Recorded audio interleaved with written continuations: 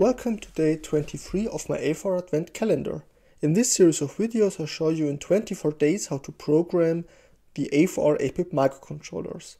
And today I want to show you how to get something like an analog output pin on the Atmega 88PA microcontroller. So today I want to show you how to use the Pulse Width Modulation, or short PWM, on our Atmega 88 microcontroller. So let's take a brief look at the datasheet. So we have up to 6 PWM channels, so we have 6 pins we can use for PWM mode. And the PWM mode is tied to the timers and counters of my Atmega microcontroller. So I have 2 8-bit timers and 1 60-bit timers, but for the PWM I will use a 60-bit timer.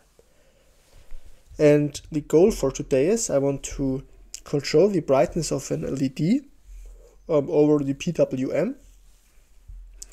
And when I take a look at the pinout of the Atmega 88 microcontroller, I can see we have some timer PWM pins which are labeled OC2B, OC0B, OC0A, and here we have 3 additional pins. And if you remember my video from yesterday where we talked about the timers and the compare to counter mode, we had this output compare registers.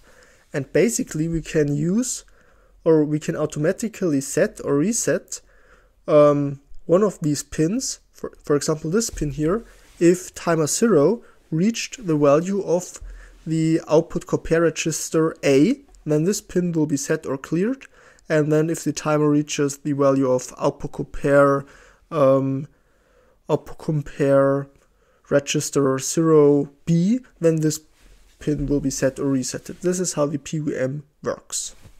So let's see in the datasheet how it is implemented. So here we have the chapter of the timer counter 0, which I'll use for this purpose, and let's jump to the register description.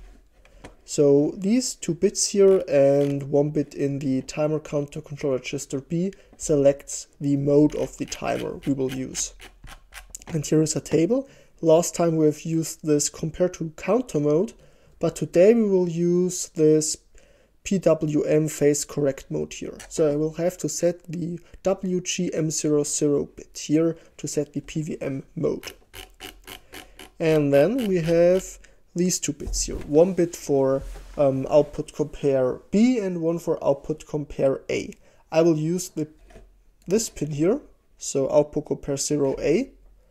So I have to choose on which operation the output compare 0A output should be toggled or set, or what to do with it. And we have 4 modes. So in normal operation mode, this pin is not connected and it doesn't affect the pin. You can use the pin as a normal GPIO pin. So if we are writing a 1 to this bit field, the OC0A pin will be toggled on a compare match. This is not what I want. I want this here clear OC0A pin on compare match, so I will have to set this COM0A1 bit here. Then in the timer counter control register B, I will only set a prescaler here with these 3 bits here, and I want to use a prescaler of 1024, which gives us a PWM frequency of about 15.5 kilohertz.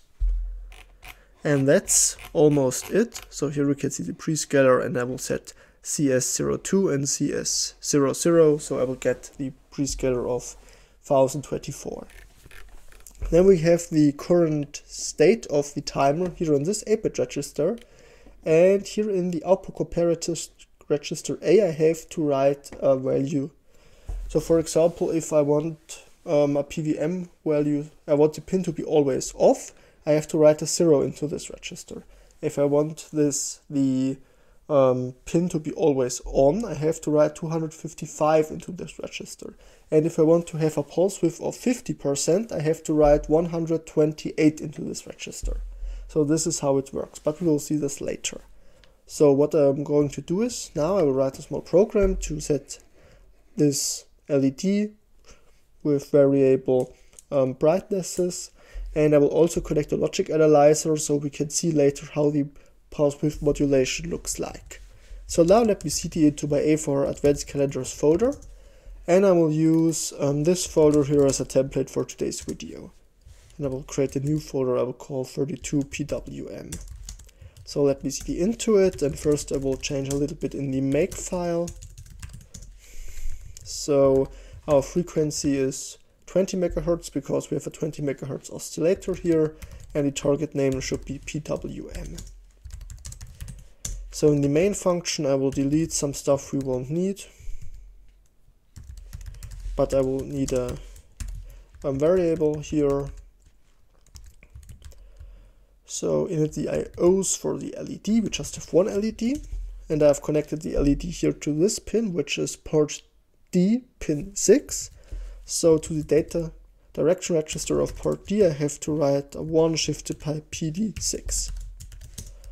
Okay, and then I can set up the timer for PWM. Therefore, I have to write to the timer counter control register 0A, a 1 shifted by COM 0A1 to get a toggle when the timer counter match the output compare register, and to clear this bit on this event. And then I have to set the PWM mode by setting the WGM00 bit here. Yeah. And in the timer counter control register 0B, I will set the prescaler to 1024, and I can do this by setting the CS00 and CS02 bit here. Okay, and now here down in the main function, or in the endless loop here, I will do the following. So I will write to the output compare register 0A a 0 to it. This means the LED will be always off. And then I will use delay milliseconds. Let's do this, 100 milliseconds. Then I will set it to 25%, and 25% means about 64. It should be 64. Okay. Then I will set it to 50%, which is 228. Then I will set it to 75% pulse width, which is 172, I think. No, 92, okay. And then I will set it to 100% pulse width with 255. Okay, so let me build this program, and now I will try to flash it.